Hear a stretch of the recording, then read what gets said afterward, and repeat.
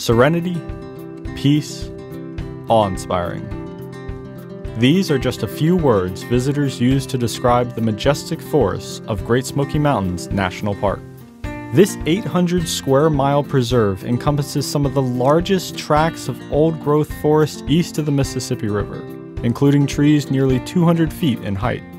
Protecting the forest of the Great Smoky Mountains is not only the duty of the National Park Service, but of all visitors that come to enjoy them. Though guarded from logging and commercial development, these forests face a constant threat from non-native insects and diseases that can wipe out millions of trees in a single year. Invasive forest pests have already devastated a litany of tree species here. In the 1960s, a tiny insect from Europe called the balsam woolly adelgid decimated over 75% of the mature frasier-fir trees in the park. In the early part of the new millennium, another adelgid species, this time from Asia, killed most of the large eastern hemlock trees. Some of these trees were champions, recognized by the American Forest Organization as the largest of their kind found anywhere in the world. The impact of the woolly adelgids is plainly visible today on many of the park's mountainsides. The National Park Service has treated tens of thousands of trees with various pesticides and biological controls. However, this process is expensive and labor-intensive and only protects a limited number of trees. And now, an even more ominous wave of destructive non-native forest pests may be headed for the Great Smoky Mountains. This new onslaught includes insects that could destroy not 2 or 4, but well over half of the species of park trees.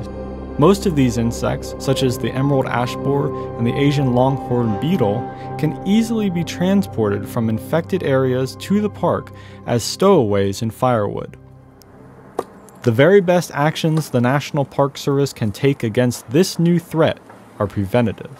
For this reason, the Park Service has announced restrictions on the types of firewood that can be brought into the Smokies. A wide variety of forest pests lay eggs or stow away in firewood. Transportation of firewood has been implicated in the spread of gypsy moth, thousand canker disease, Dutch elm disease, Cyrex wood wasp, and gold-spotted oak borer. The new rule states that only heat-treated wood with certification from USDA or state departments of agriculture may be brought into the park campgrounds for use in campfires. Campers can also use dead and downed wood they gather in the park. Certified heat-treated wood will be available for purchase from concessionaires in many of the park's larger campgrounds, as well as from private businesses in the communities surrounding the park. Certified heat-treated firewood is packaged in 3/4 cubic feet bundles, clearly displaying a certification stamp. The wood is a high-quality hardwood product that has been heated for 60 minutes at 140 degrees Fahrenheit. The wood lights easily, burns well for campfires, is safe to cook over, and is already available in over 85 locations near the park.